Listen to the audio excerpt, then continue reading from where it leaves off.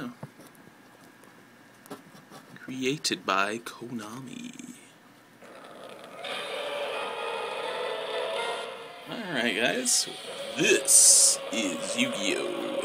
Nightmare Troubadour. Alright, welcome back for part 2. Alright, how's it going guys? This is Flooded Mod 14. I'm not sure I said that in the last video. Well, anyway. We are back here with another episode of Yu-Gi-Oh! Nightmare Troubadour. In the last episode, we basically started the game and, kind of had a couple of tutorial duels. And in this episode, we are going to continue, and we have some new mail. So let's check it out. Let's see. Thank you for registering with Duelist Network. Alright.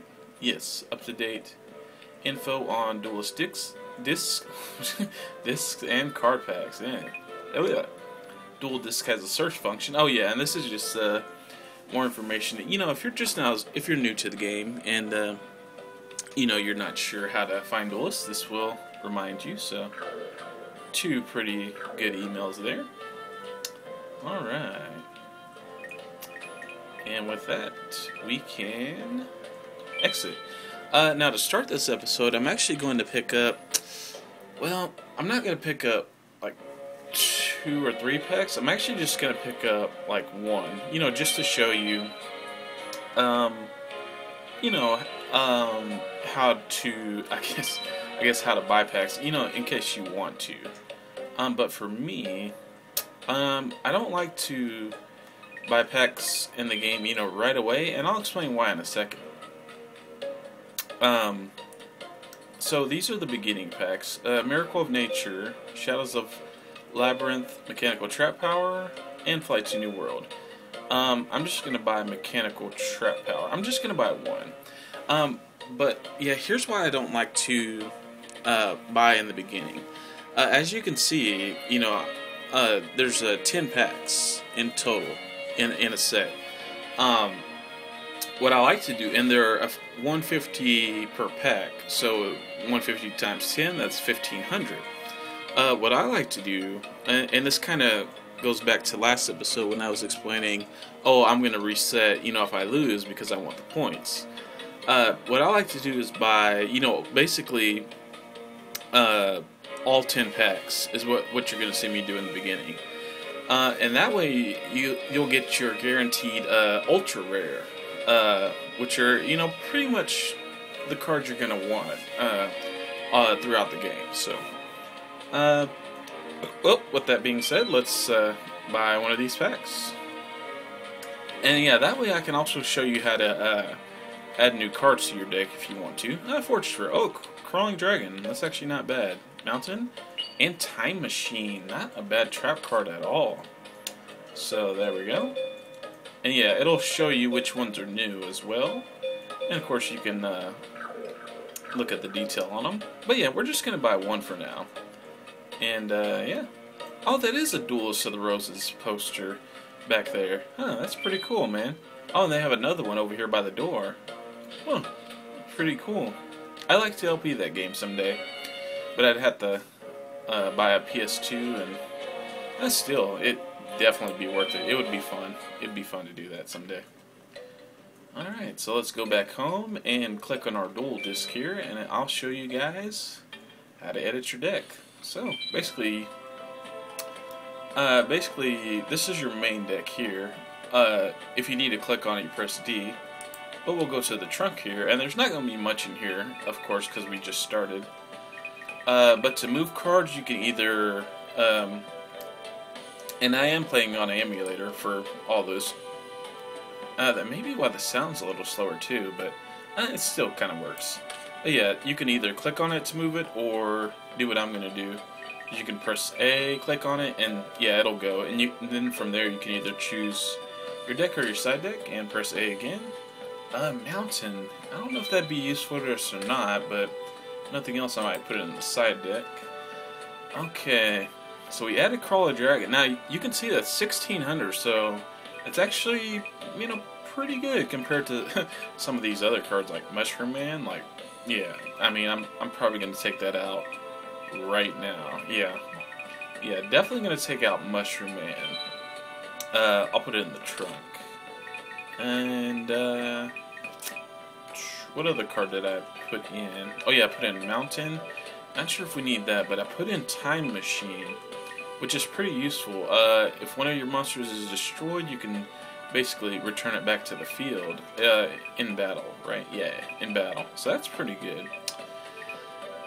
Maybe I'll take out a trap we don't really need.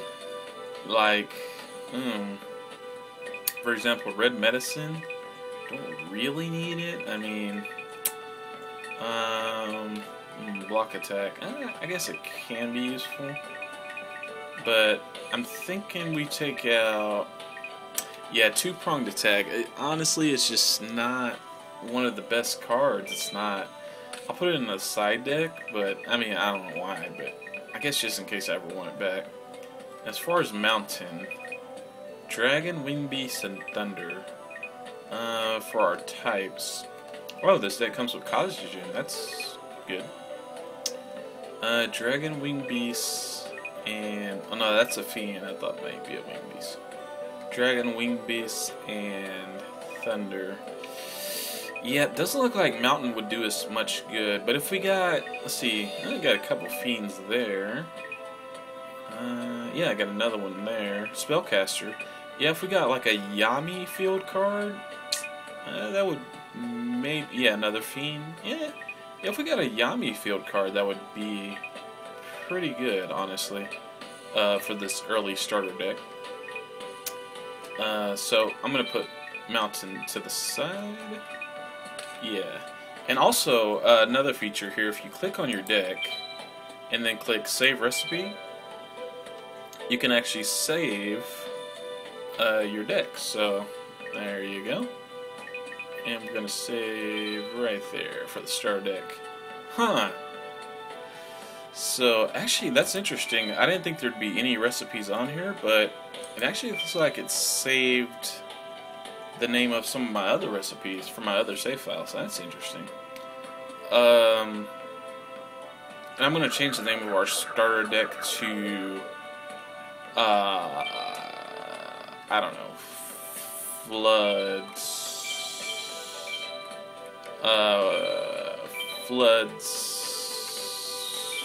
Paradise. I don't know. It's just a starter deck, but I don't want it to just say starter deck when we enter a duel. I want it to say something cool. So there we go, Floods Paradise. Alright, and that will be our deck's name for now. Now as far as the strategy in this game, there's really only going to be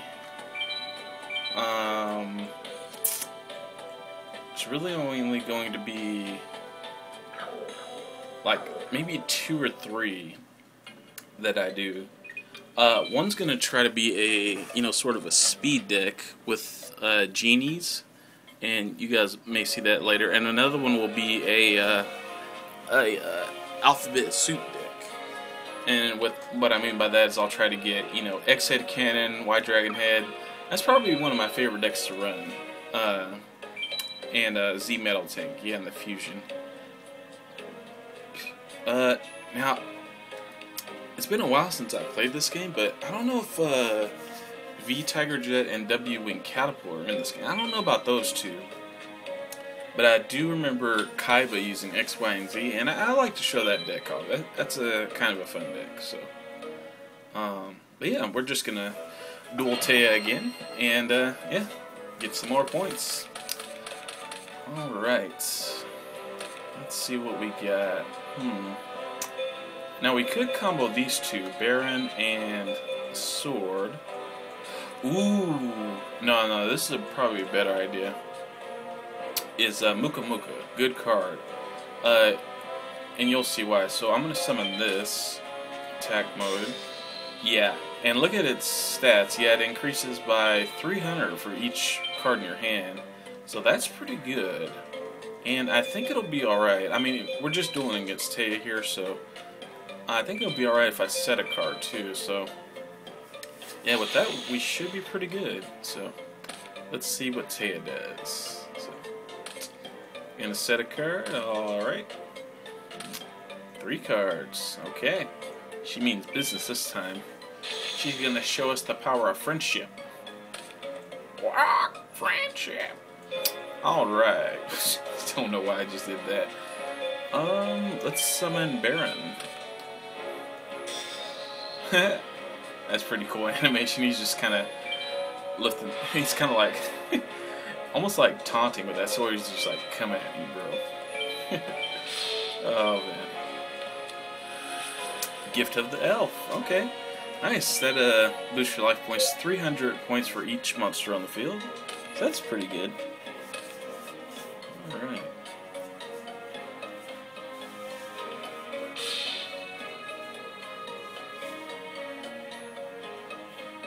Alright. Defeated Auxilio Hero. We also have that card. I'm going to be looking to get rid of that card soon, too.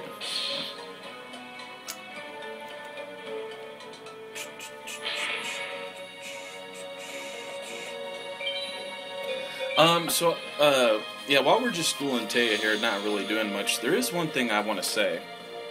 And that is, you may be wondering, you know, what should I be doing, you know, here early to start the game? Well, honestly, the answer is not much. Really early in the game here, the only thing I would advise is, yeah, I'll play Arm Ninja, I suppose.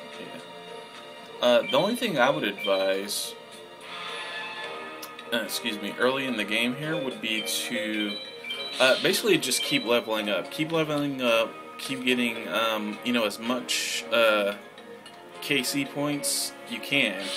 And also keep expanding your duelist level. Now, one thing you are going to want to do is also duel at night. Duel at night.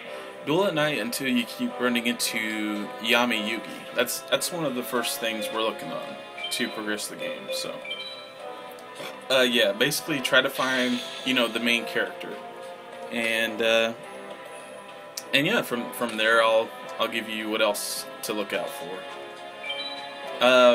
But yeah, I think you know, they were talking about the you know, beginner's cup in the beginning, and oh nice, we can actually do something here. So I'm gonna flip Arm Ninja to check what her face down card is. So I'm kind of curious. She hasn't, you know, triggered it yet or anything. So what do you got, Taya? What are you hiding from me? Procure a Circle of Enchantment, huh? Alright. And now I'm going to use Share the Pain. Basically this requires both of us to tribute, so I'm going to get an open shot at her. Both my monsters. Nice. Skull Angel. So I stopped her from drawing a card too. That's good. Alright.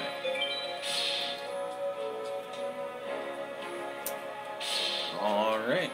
And you may be wondering, you know, why didn't you summon Auxilio Hero? Well, I'm basically just, you know, playing it safe, I guess you could say. Keeping Mokuba at 1800, that's probably, honestly, a good play. So, but yeah, in the beginning, that's the main thing you're doing is, you know, really just getting experience, raising your, you know, you're improving your deck, basically. Because, yeah, they mentioned that, you know, beginner's cup in the beginning, but I don't think you can even take it on until your duelist level is, I don't know, I want to say like 5 and maybe even higher. I don't remember. It's been a while since I played this game, but I do remember that you have to run into Yami Yugi first to trigger something. I do remember that much, so that's what we're gonna do. Petite Moth. Wow. I wonder if Taya's deck, like she plays some of these, you know, kind of lower monsters. I wonder if she has, like, you know, Great Moth in her deck and Cocoon of Evolution. I don't know. I don't know. It just makes you wonder, what does she really have? I don't know. Maybe she runs like Moki Smackdown in there too, for all we know. I don't know. Yeah, because she does kind of use like a lot of fairies and stuff, so makes you wonder. Alright, and with that, we have another victory. So good. Get that awesome victory music.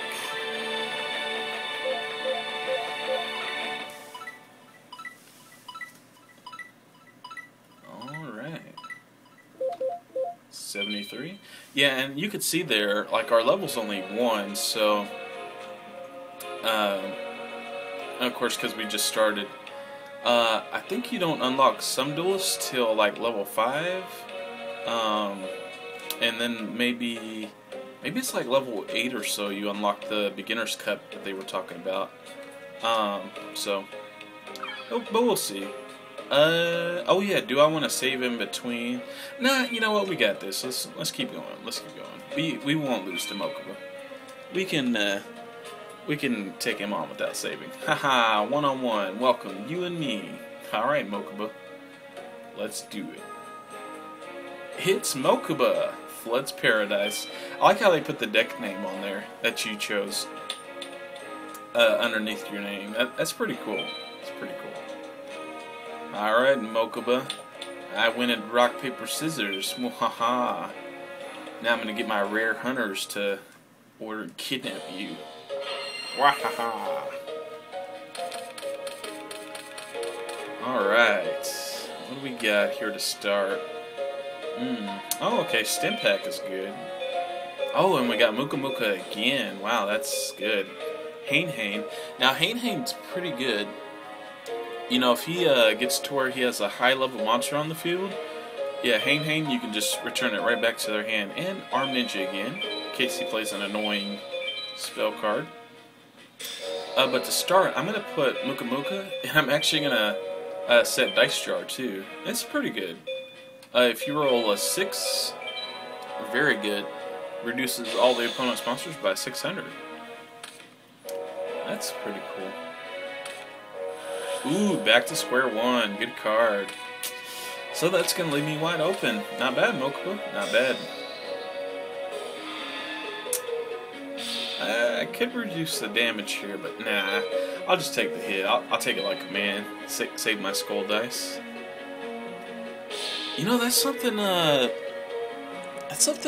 don't like about, you know, how they changed skull dice and graceful dice. So we're gonna draw Muka. Ooh, is this card trap hole? You know, that's a good question. Tell you what I'm gonna do. No, I'll risk it. I'll summon it. Okay, good. But yeah, that's something I didn't like. That they did to Joey's dice cards. Like in the anime, they were, you know, really good. Because, like, Skull Dice with a 2, you know, cut their points in half. So, which is, like, basically like Shrink. You know, of course, if it was a 4, it would cut their attack by 25% or a quarter. So, I mean, and then Graceful Dice. Yeah, it only worked on monsters with, like, 500 or less, but then it multiplied, you know, so like 4, you would get all the way to, you know, like 2,000. This turn I'll probably set Arm Ninja? No. Yeah, I'll set Hain. But for this first attack, I'll keep my hand, so. But yeah, I don't like how they changed that, you know? I don't know. I mean, just think how much more fun it would be if, like, you could leave, I don't know, you know, like Joey does, Swordsman of Landstar out there, and then, you know, get lucky with Graceful Dice, and all of a sudden have a power of a Blue Eyes White Dragon. That'd be awesome. in my opinion. I don't know. I can't be the only one who thinks that. So, but yeah, kind of shame. Kind of a shame. All right, Mokuba, what are you gonna do, man? Crocodilus. All right. Ooh, good card. Wow. And there it is. There's Mokuba's best monster, guys. Big koala. Look at that thing. Whoa. Now, since he used the tribute doll, he can't attack this turn. Lucky for us. And even luckier for us, man. Last turn I said Hain. Wow. So, yeah. Here's the benefits of Hain, just like I was talking about. Since he, has a monster that requires tributes, Hain, bye-bye. Right back to his hand. Man, that could have been bad. I mean, without Hain there, honestly, we might have lost the duel. I'm not gonna lie. We might have lost. So, alright. Whew. Man, did we get lucky there. That was a good play. I didn't even know he had tribute doll. Wow. Mokuba.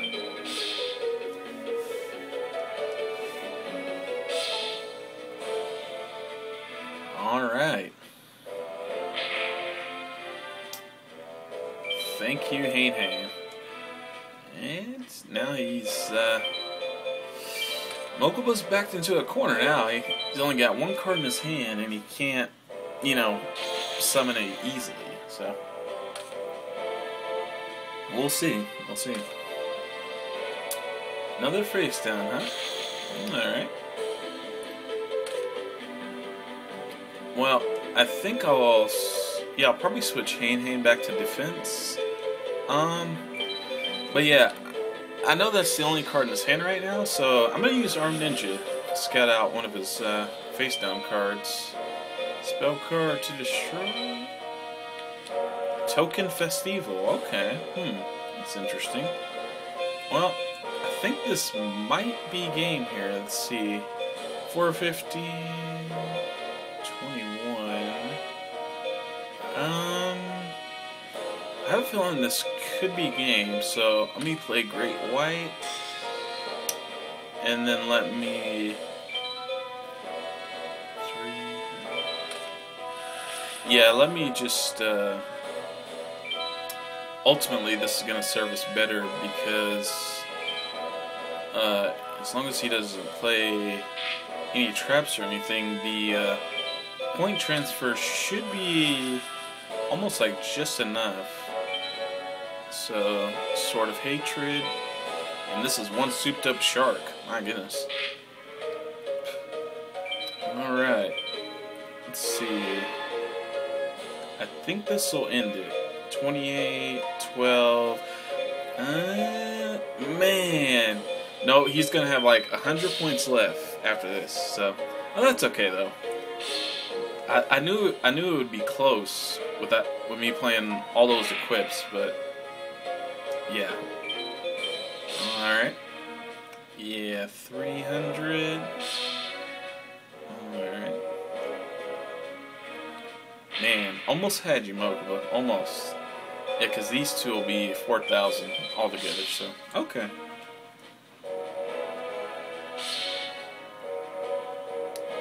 If I had just drawn Neo.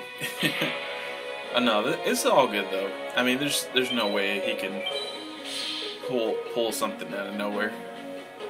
And even if he does, we've got Skull Dice ready and waiting. Alright, Mokuba.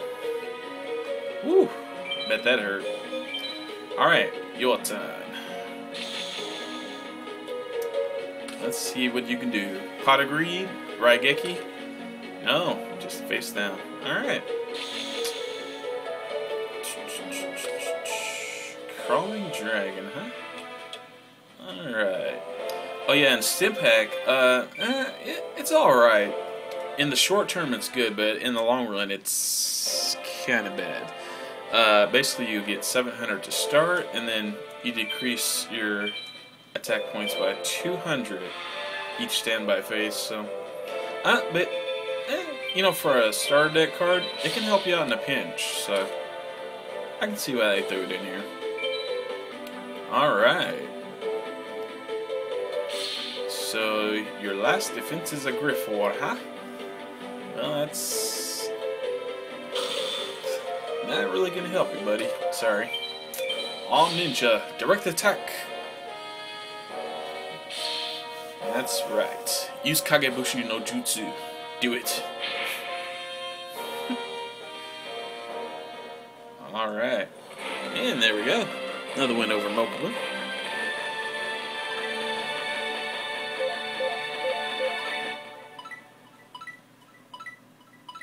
Alright.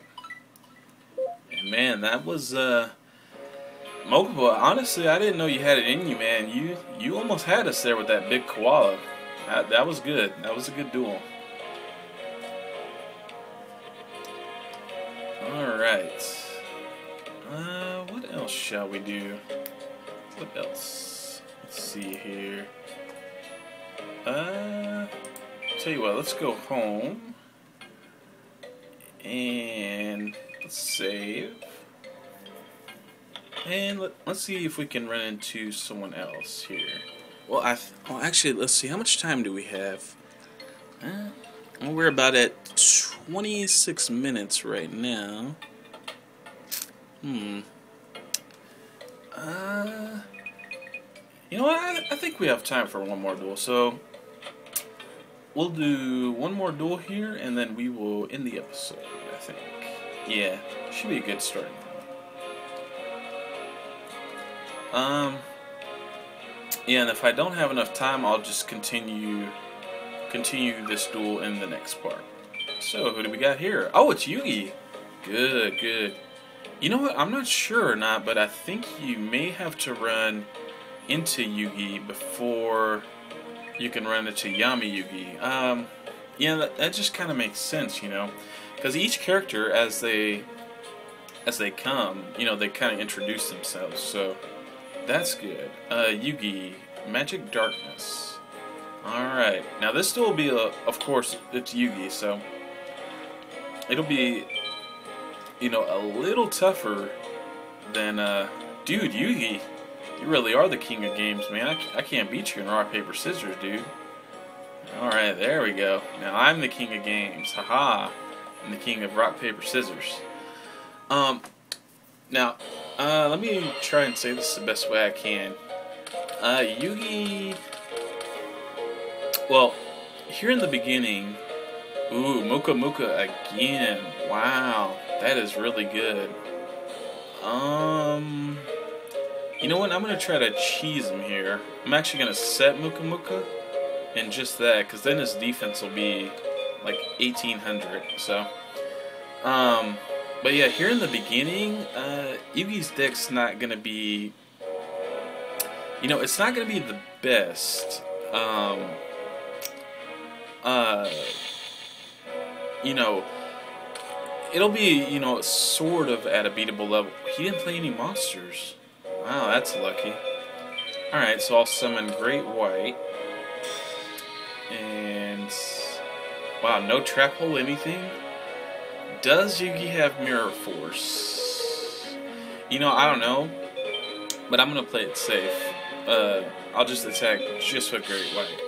Okay, Spellbinding Circle. Okay, okay. Not bad, Yugi, not bad.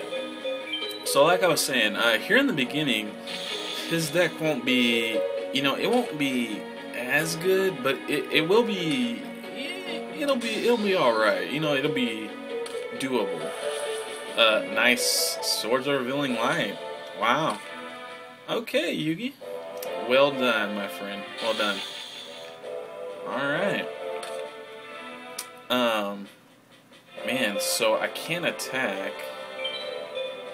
2400 is pretty good. I tell you what, I will just set Trap Hole. In case he sacrifices that for, like, I don't know, Curse the Dragon or something like that. But yeah, like I was saying at the beginning, it won't be, you know, completely unbeatable, and he is gonna sacrifice it. Okay, Yugi. Oh, Summon Skull. Oh, there we go. And there's one of those AMV sequences I was talking about. That's pretty cool, man. That's pretty cool. Yes, I will chain a card. Summon Skull meets my trap. Haha. Fall into the pit of despair. Trap hole activate. Destroy his summoned skull. Whew. And that's a good card to get. If we can, I will try to get one of those. That's definitely a help to the deck. So, alright. Ooh, Arm Ninja. Okay. Okay, I can work with that because, yeah, if I use Arm Ninja, that'll destroy swords one turn early. This is good. This is good.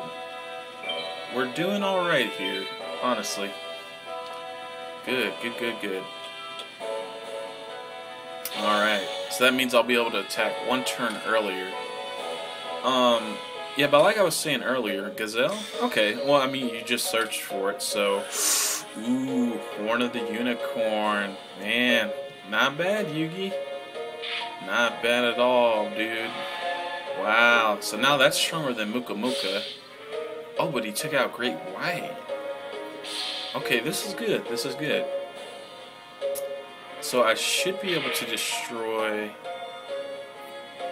Because if I draw another card, Mokuba will be at 2,400. So I should be able to destroy... No, you know what? No. Here's what I'm going to do. Okay. We play Arm Ninja, because we have to take out swords. We just have to. Okay. And then... Bye-bye swords. There you go. Use the ninja tools. Alright, and now, yeah, share the pain, because that's his only monster, so... That's right, tribute your gazelle. Do it, do it. Alright, Yugi, got you that time. Now that will return to the top of his deck, but this way we'll get a direct attack on him. I hope. What's that face sound gonna stop us? Nope. Alright, good, good.